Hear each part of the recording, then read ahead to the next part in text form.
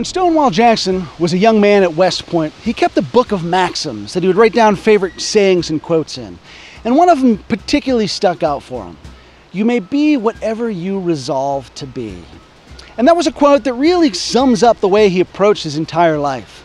Through that sense of resolve, he could make himself into whatever he resolved to be.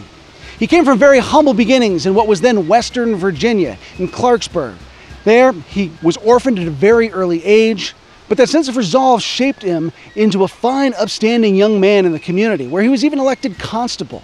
He was raised by bachelor uncles, but that sense of resolve helped him not to live in an animal house-like environment, but instead be respectable and have a sense of business, how to handle horses.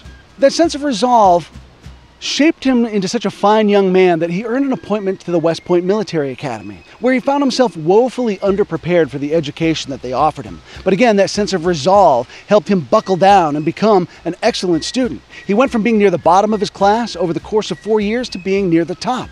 Classmates said that if they'd had to go for a 5th year, he would have been the top student because of that dedication and resolve.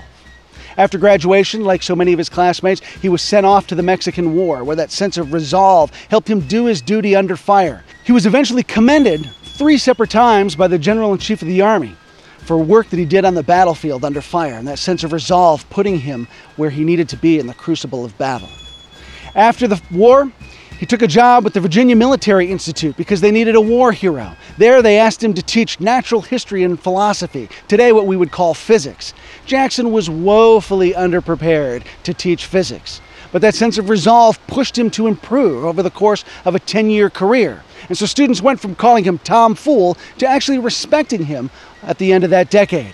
Might also be because his other subject was artillery, and there Jackson was a genius. You couldn't find better artillery instruction anywhere in the country than you could at VMI from Major Thomas Jackson. Then Civil War broke out. Jackson initially opposed secession, but once Virginia seceded, he went with his home state. In July of 1861, that sense of resolve put him on the crest of Henry House Hill. There stands Jackson like a stone wall. Let us resolve to die here, and we shall conquer. And as the Confederate line reformed around him, the tide of battle turned, and the Confederates won the day, even as Jackson won one of the most famous nicknames in military history, Stonewall Jackson. That sense of resolve would drive him up and down in the Shenandoah Valley in the spring of 1862, where he would defeat 3 armies that outnumbered him more than 3 to 1, covering distances so vast, so quickly, that his men earned the nickname Jackson's Foot Cavalry. When he teams up with Robert E. Lee, they string together a series of victories that have been called a model partnership, turning the tide of the war in the East. But that sense of resolve also puts Jackson, in May of 1863, in a spot no lieutenant general should be, between the lines doing reconnaissance on May 2nd during the Battle of Chancellorsville. He finds himself accidentally wounded by his own men, that sense of resolve driving him to push forward an attack that had bogged down under darkness. So perhaps Jackson's resolve, that guiding principle, might also have been his fatal flaw. We ask you to consider Jackson's words for yourself, because you too may be whatever you resolve to be.